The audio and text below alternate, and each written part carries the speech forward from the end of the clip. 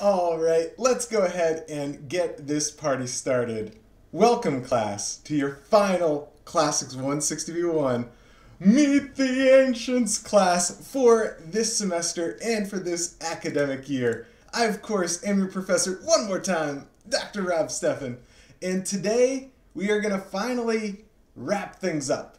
What we're going to do is we're going to start with a few student presentations, the ones that we didn't get to last time, and then we'll spend the majority of our time today kind of recapping what we've done in the second half of the course with the goal of making sure that everybody is really prepared for the exam on Wednesday. So let's go ahead and dive right in. No need to waste any time here. We're going to start with a few announcements. From there, we are going to tackle those few presentations that we didn't get to last time.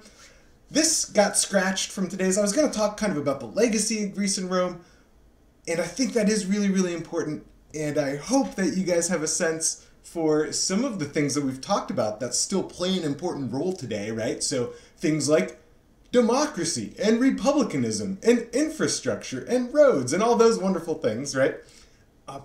But I also thought that you guys were probably a little bit more interested in going through the exam review so that everybody can get fantastic grades when we do this thing on Wednesday.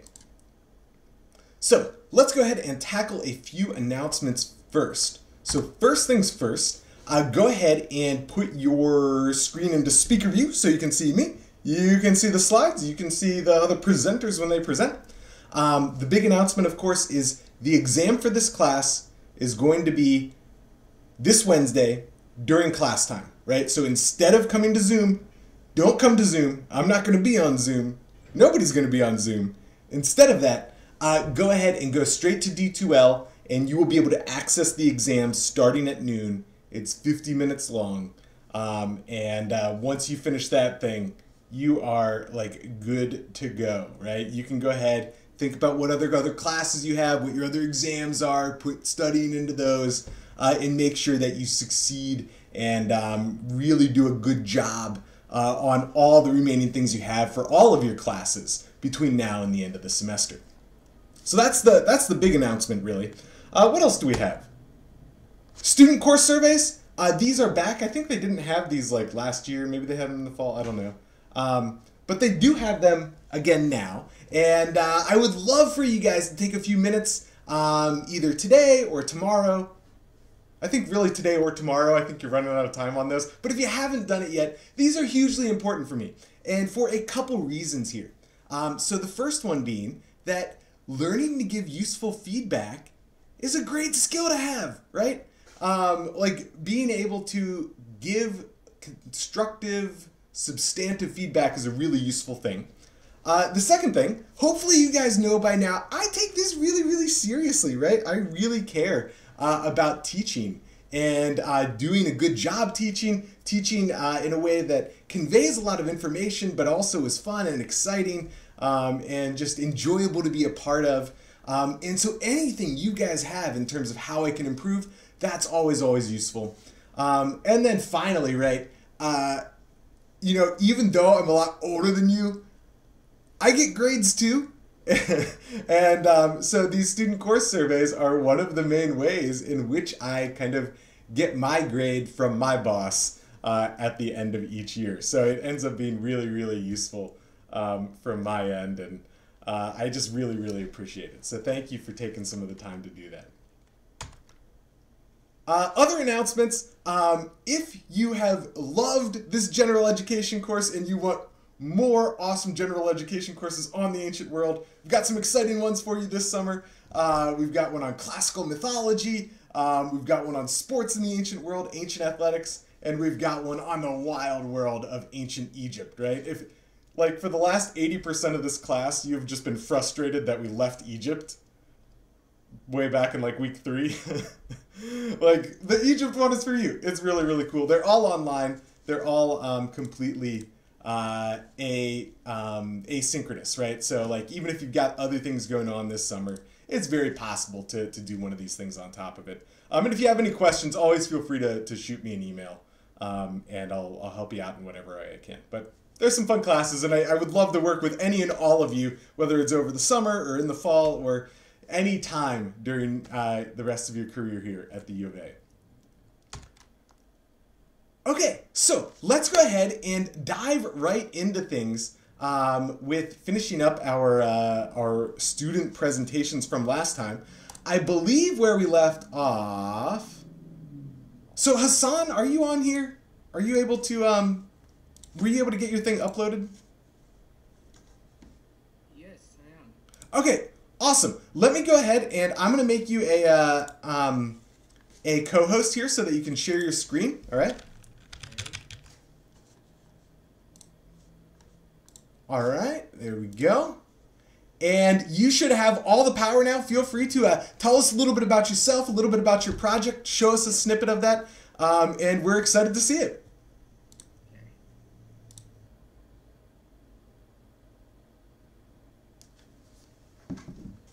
All right, so go ahead, get orange in there, and we are gonna go ahead and zoom back now.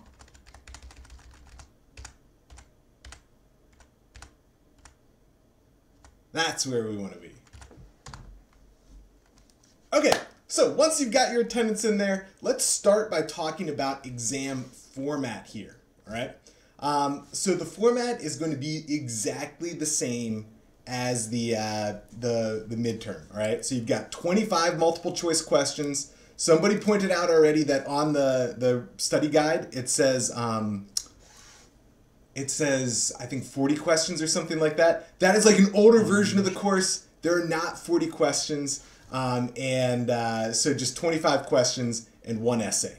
All right, 25 multiple choice, one essay. What I would suggest for you guys to do as you work your way through the exam is try to stick to about the kind of divide here, where you do about a minute per question on the multiple choice, and you've got about 25 minutes for the essay, right?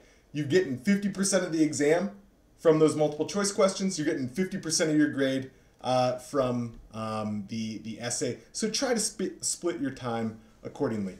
All right, some good questions in the chat here. Oh, Alexa, thank you so much for the kind note there. I remember you coming up in classical mythology back when we had it in Social Science 100. I can't believe that was like 4 years ago now.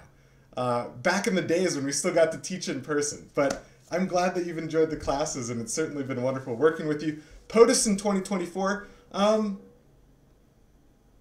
consider it. Jorge, if I do that, I will get in touch with you as campaign manager. In terms of, essay length, if you can shoot for 250 to 500 words, you're in pretty good shape there, right? If you're at 50 to 100 words, it's not going to be, undoable, but you're probably going to be a little bit on the short end there. And if you're at 750 words, you're certainly going to be at the longer end of things. But if you get into that 250 to 500 range, I think you're going to be pretty solid there. And again, you should, what I would really, really recommend is trying to outline some of these ahead of time so that, you can kind of hit the ground running when you get the essay. Did I try Celsius? No, I gotta try this. I gotta try Celsius over the summer, and then I think email. I can still email the whole class, and I will email you with a video update of me trying Celsius. That's a great point. Oh yeah, you'll definitely get a report. Now let's see if we can get Professor Ruby up here. Professor Ruby, come here. Come on. She's currently under the desk. And right before class, we had kind of a freak out because she brought a giant lizard back into the house. And my colleague and partner, Dr. Montgomery, was running around the house saying, "Rob, Rob, there's a lizard in the house." And I was like, "I'm about to teach." And now Ruby's just laying on the ground. Ruby, come here. Come on. Come on. Come on. Come up here. Come here. Come on.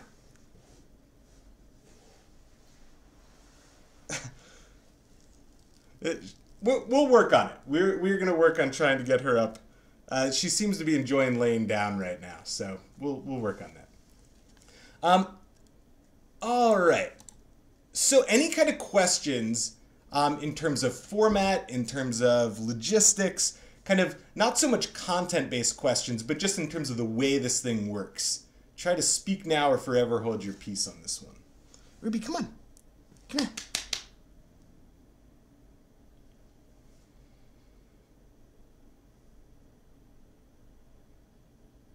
All right, well, more dog. No questions about the exam, lots of questions about the dog. Okay, come here, Ruby. Come on. Let's get you up here.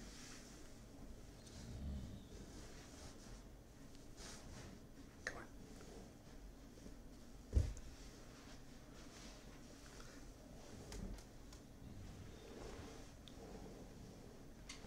Everybody wants to see you. There we go. There we go. All right. Now we're teaching.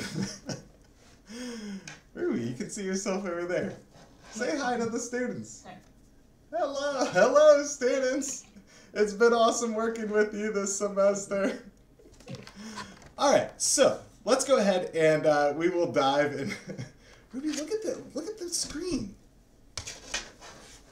Okay, let's go ahead and dive into the content here. Where are we? That's where we want to be. Okay. Yes, exam content. So we remember we began the second half of the course with the founding of Rome in the 8th century BC.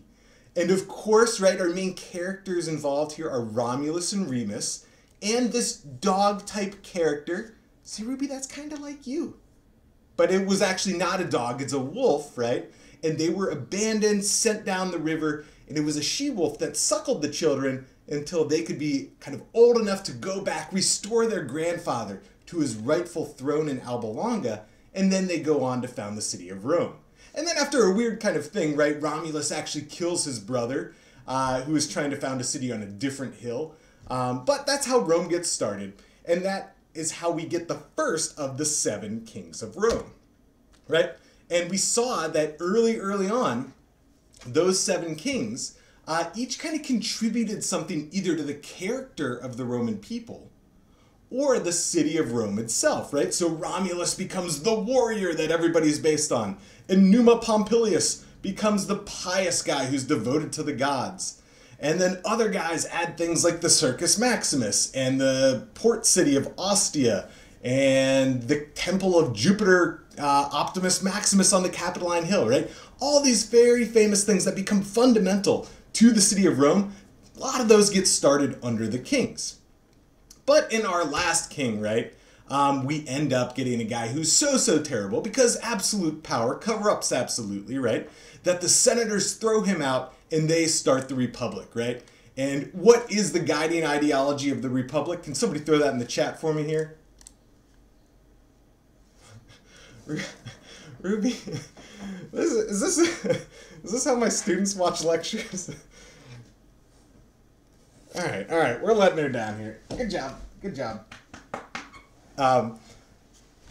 Yeah, Ruby, yes, no more kings, right? No kings in Rome. That power is to be shared, right? We're going to give power to the people, and they will elect their representatives to govern. And then in addition to that, the people who do govern do so for a very limited amount of time, right? They share power and they rule for a limited amount of time. And that idea behind that is things can't get too bad. And we saw that even during the Republic, we still get some of these kind of mythical historical type things, right? With people like Horatius Cocles, right? At the Sublician Bridge fighting off the Etruscans. And then we get Mucius Scaevola, that's who we see over here, right? Sticking his hand into the flame, telling the Etruscan king that like 300 Roman men have dedicated themselves to assassinating him. And of course we get Cincinnatus, right? The guy who's called to power and takes control of the Roman army, defeats the threat, and then goes back to being a farmer. But what we ended up seeing, right, was that this kind of power doesn't, this kind of... Like what I suggested? Oh, hang on, hang on. I'm getting a little bit of feedback here. Let me see if I can mute you guys. Not because I don't like you, of course.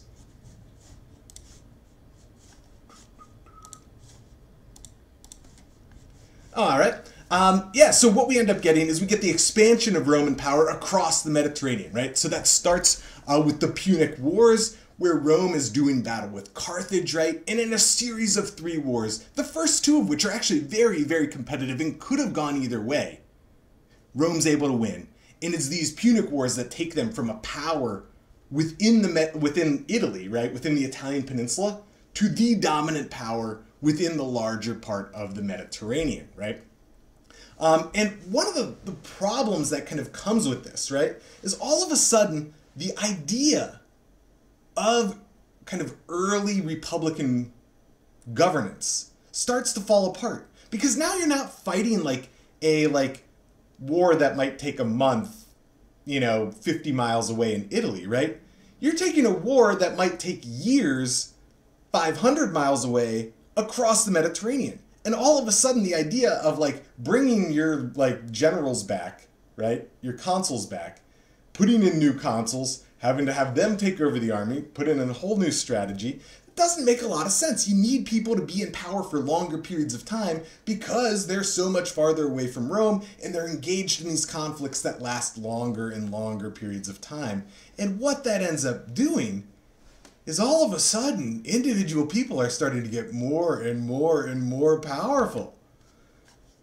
And so, for example, right? We get these 2 guys. We get the Gracchi. Now, they never actually end up being consuls, right? The Gracchi are 2 tribunes of the plebs. But they're also at least somewhat power hungry, and they come up with a really interesting idea of let's just skip the Senate altogether and take things straight to the people.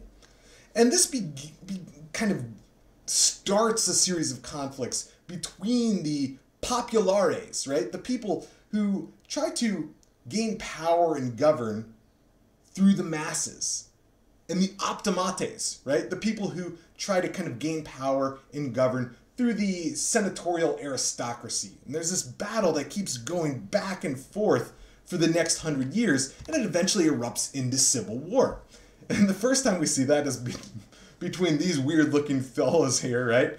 We've got Gaius Marius and we've got Lucius Cornelius Sulla, and they are the first ones, right? The first Roman generals to take Roman armies and go to battle against other Romans. But they're not the last to do that. And we see that with the rise of Caesar, individuals are becoming more and more powerful, right? We've got Crassus, the richest dude in Rome. Caesar, right? One of the most powerful. And Pompey, one of the best generals in the history of Rome. And Caesar goes off to Gaul, right? And not only conquers that region, but then has to come back to Italy. He's accused of all these crimes. And instead of kind of going on trial for them, he takes his army with him and basically says, you want to put me on trial? How about we just go to battle instead? And he starts chasing all these senators all across the Roman world and winning every battle against them that he has. But he can't escape, right? The ultimate fate that awaits him. And even though he's able to keep winning on the battlefield, he eventually is assassinated with the idea, right? With these kind of famous words, sic semper tyrannis, right? In this way, right? This is going to happen to all tyrants because they saw him as somewhat of a re-emerging king here. But civil war doesn't end with the assassination, right? His 2 successors, Octavian, his adopted heir, and Mark Antony, his kind of favorite main general, they end up first teaming up to defeat the people who assassinated Caesar, and then going to battle with each other, right? And it's at the Battle of Actium that Octavian, the younger guy, right, is able to use his navy to defeat Mark Antony and reconsolidate power in terms of a single person, right, for the entire Roman world.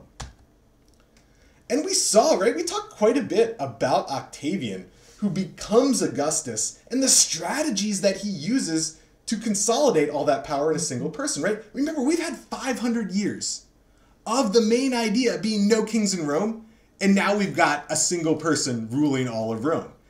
But we saw that he's really intelligent in the way that he does this, right? So first of all, he proclaims he's restoring the Senate and the Republic, right? So rhetorically, he's saying things are just like they've always been, even though the Senate and the Republic gives all the power to Octavian. And then he does a bunch of propaganda type things, right? The Temple of Mars Ultor, Mars the Avenger, the Aurapacus, or the Altar of Peace, building his own forum. There's the Res Gestae, right? Where he writes down all his accomplishments. All these things are propaganda to kind of make this transition work smoothly. And then he combines all that with things that actually practically help the people, right? So like redoing a bunch of infrastructure, right? Rebuilding roads, improving the grain dole to actually give citizens of Rome kind of the benefits of this burgeoning empire. And for 200 years, we get something called the Pax Romana, or the Roman peace, where by and large, right, they're still doing battle on the outskirts of this here, right, against these kind of barbarians around the outskirts. But the interior of this thing here, Rome is basically at peace, despite the fact that they get a bunch of crazy emperors, right? And we saw that one of the takeaway points is that as long as you're not going to civil war, the way that they had the empire organized, it was like robust enough to withstand a bunch of crazy emperors. But it doesn't last forever, right? And we saw that in the 3rd century, things start to kind of fall apart because this one, originally very small bureaucracy gets much, much bigger. Things become more expensive. Inflation is going rampant. They're debasing the currency. And eventually, right, there's all sorts of turnover in terms of the emperors as well, right? So we saw that with the story of Pupienus, right?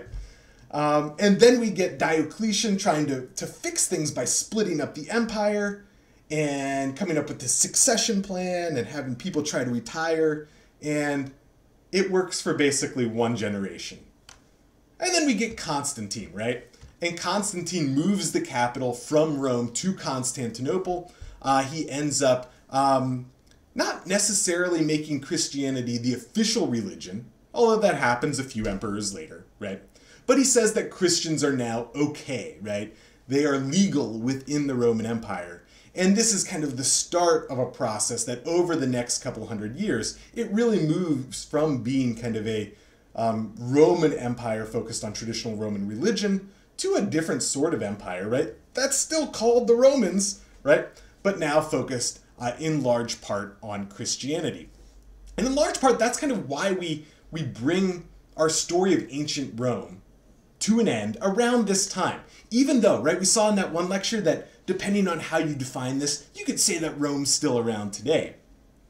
But the reason we kind of tend to end our story there is because the whole idea of what's going on changes, right? The whole focus changes from kind of pagan Roman antiquity, where you have different philosophers and you've got mythology and you've got art and architecture dedicated to the traditional Roman gods, to Christianity, where now everything, right?